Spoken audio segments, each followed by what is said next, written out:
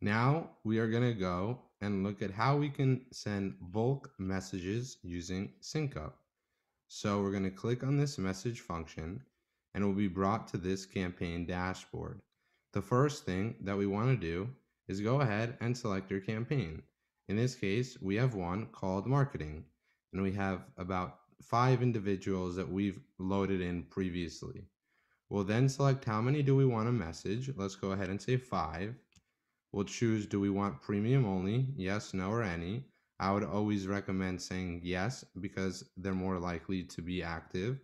And again, if we had a template, we would be able to choose it there.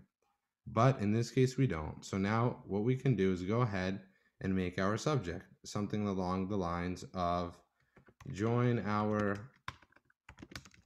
webinar showing how to growth hack on LinkedIn.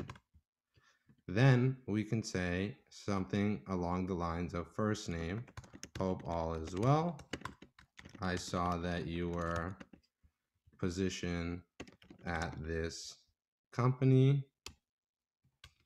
I really believe that this webinar could add a ton of value for you and your team.